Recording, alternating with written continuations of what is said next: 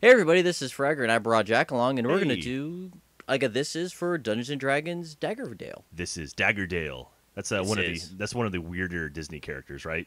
Daggerdale. Yeah, yeah, he kind of just stabs people, and Disney's Chippin' like, Daggerdale. "Whoa, you can't do that. It's a Disney property." But in all due seriousned, I love D&D. Oh I yeah, play it a lot. I Yes, I've never played a legit game of D&D, really. digital or card or not card, but tabletop or anything like that. There actually is card-based ones. So. I haven't played that one either. So there you Well, go. now you've learned something. So what is this game like? Tell me about it. This is actually a hack and slash type game in the vein of stuff like Diablo or Dungeon Siege. It's actually Oh, more cool. akin to Dungeon Siege. Okay, But it's a four-person online co-op game with drop and drop out. I And like it's that. really fun because of that. nice. And it's got some really cool stuff going on for it. Just as I said that, and also you got the four distinct classes. You have a cleric, a warrior, a mage, and a archer.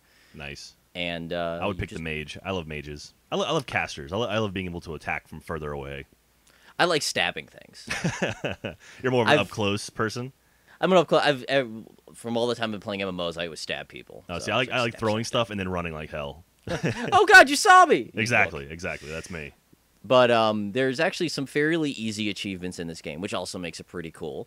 Okay. But first off, there's a bunch of secret achievements. Actually, half of them are secret. Uh-huh. But 5 of those are level based. Just beat tutorial in 1 through 5 chapter. Oh, okay. But then stuff like that, I kill 1,000 goblins, which is Goblin Killer. Ooh.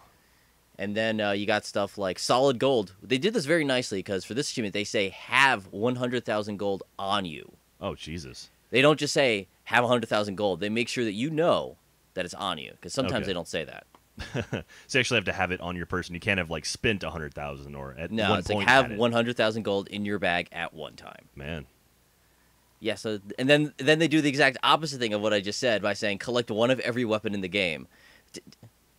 Do I So- have to have it on me? Well, so I'm assuming probably you want to get your 100,000 gold, get that achievement, and then spend all that gold on buying every weapon in the game, right? That's Or- why I brought or you one along. of 'Cause every you weapon. smart man. Hey, there You you have go. smartness. That's why I get paid the small bucks. But there's one really cool achievement which is called the Big Stick, Ooh. which is to deal 75 damage in a single attack. Is 75 damage a lot of damage in D&D? Kinda. When you get to the higher levels, you can get weapons that do that. Like, you start in this game doing like 6 to 11 damage. Okay. So with a crit, you can probably hit 75 pretty easily with some of the higher end weapons. Oh, okay. And that brings us to the next achievement, which is to get to level 10 on every character, Nice. all 4. So that's that one's called For the Kind, name Mhm. of that achievement. And then the last one, which is the secret one, which made me go, oh man, you have to play the game for a total of 24 hours. Oh, Jesus.